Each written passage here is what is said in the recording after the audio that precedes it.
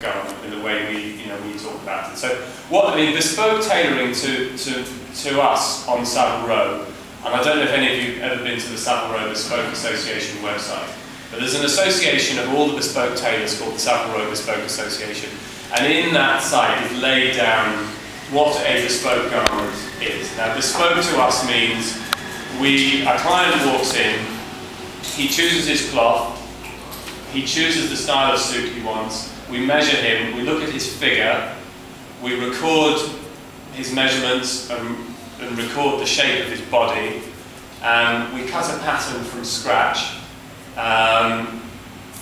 We then sew a baste, try it on the client. We always sew our baste in the fabric that we're making the suit from. We never do toiles unless it's something really, really weird.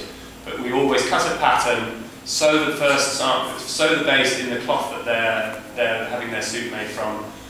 They come in, we fit it, we mark it up, we rip it apart, smooth it flat, recut the suit, recut the pattern, re-sew it, and we do that 2 or 3 times until we have a pattern that we're very, very happy with.